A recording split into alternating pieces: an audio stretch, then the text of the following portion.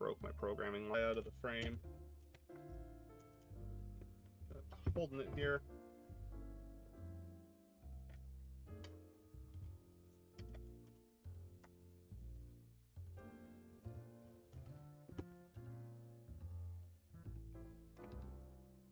I can flip the board around a bit.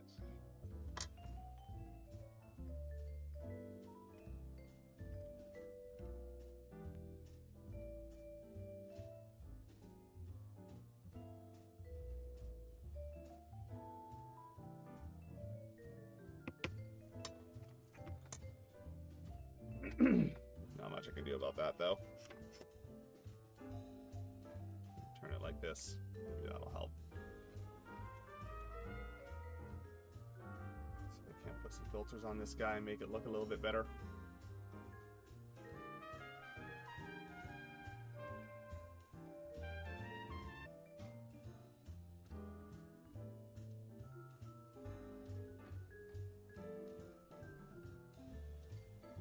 Okay.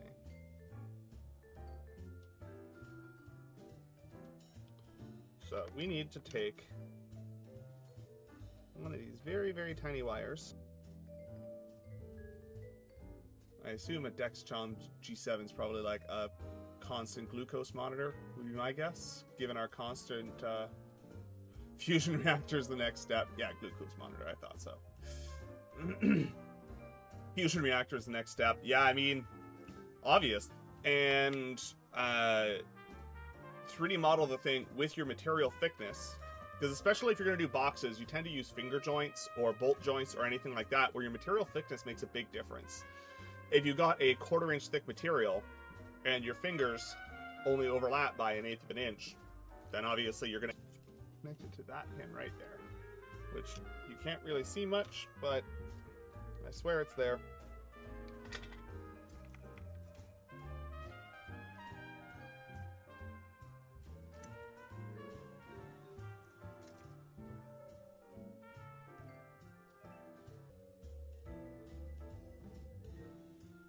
Yeah, I thought it got attached nicely.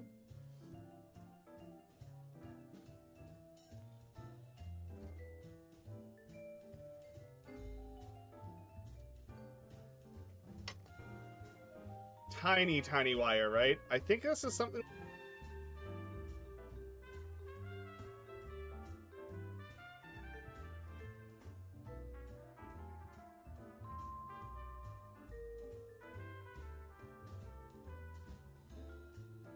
marginally better, I think. Does look like it's a bit out of focus though. It's like the most fundamental thing I have for this project.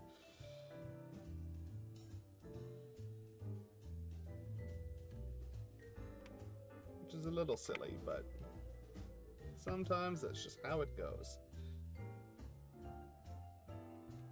Sorry for blocking your view.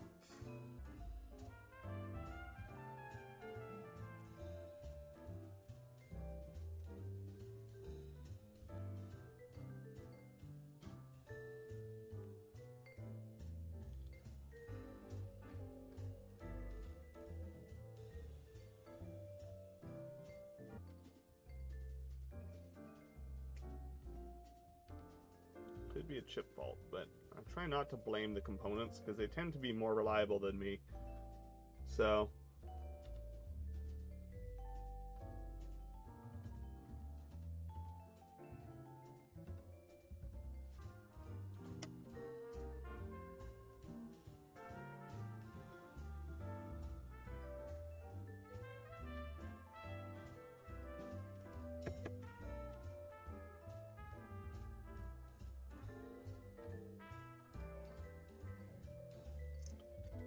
end up with really weird, wonky looking edges. But yeah, Maker Case is one of a couple of different options. But there's a couple of really fun tools for that. And there was another one. Let me see if I can... like electronics boxes or hinges or keypads, etc., etc., etc. That one's probably the better one for you if you're trying to do something weird. Can sculpt though and make flat packaging meshes. Well, the nice thing is the 3D modeling only needs to be as complex, like 40 gauge if I remember correctly. It's silly thin.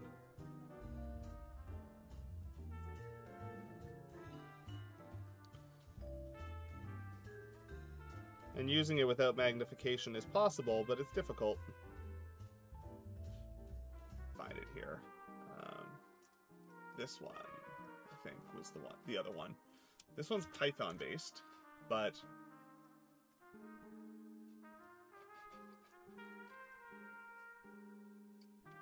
yeah, that one allows you to actually do really complicated shapes.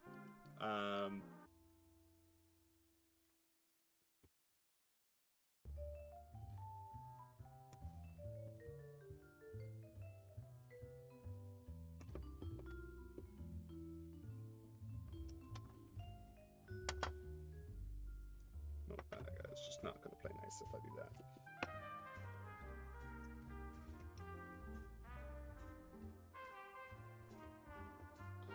Well, I should probably check for that short before I go everything.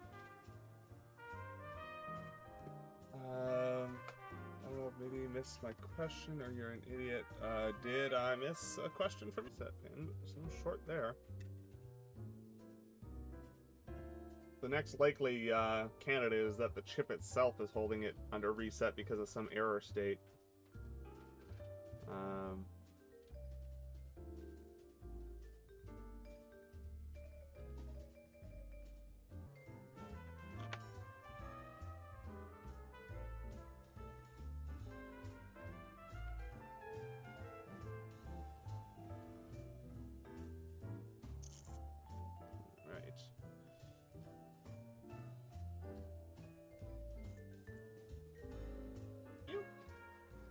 Hold on. Oh, I have a question, Mossman. I want to design a laser file for a box and don't know where to start. Hold, please.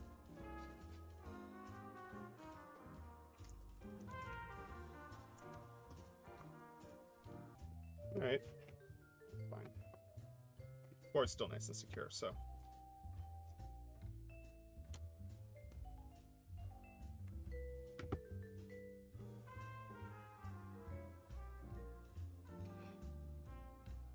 Let's unplug our programming header because now, nothing wrong with that. Laser is awesome in that way because it's harder to do that with CAD files because, for like 3D printing rather, because usually you get STLs, which are kind of like a picture of the outside of the model and you have no other information and it's an approximation, a triangular net wrapped around that object. But with laser cutters, you have basically the design files right there. Right? It's a DXF or SVG or something of that nature, which is already in itself editable. So if there's something that has what you want that's kind of close, make it happen. My big suggestion... I'm going to work with this stuff again. You know, I had this spool for years and didn't use it at all. It was one of those things I bought and I told myself, oh, it'll be useful eventually. And then like, it probably won't be. I probably won't need it. And now, and would be, because like, there's kind of the two ways that you can go about doing laser cut files, right? There is the version where you go into something like Inkscape or whatever, and you draw it as a flat pattern, and then in your head, you try and put all your pieces together and make sure they work. Or, what you could do is go into a 3D modeling software, some kind of CAD package, like,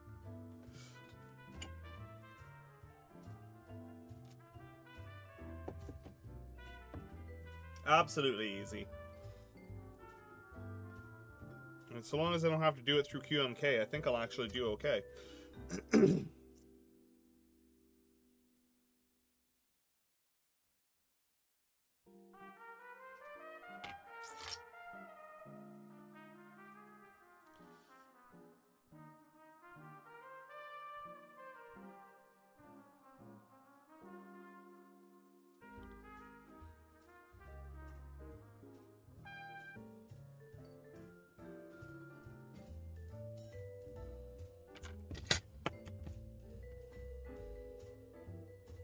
after our rant last week.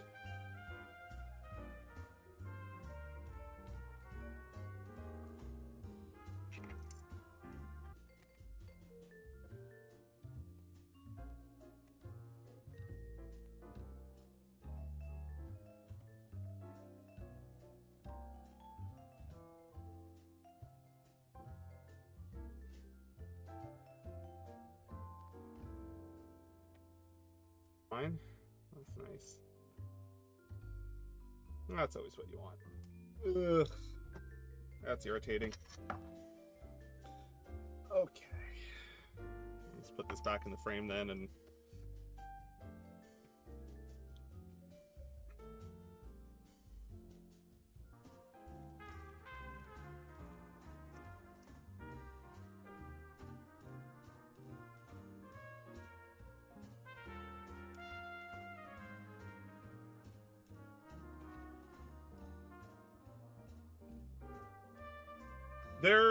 So I will say there is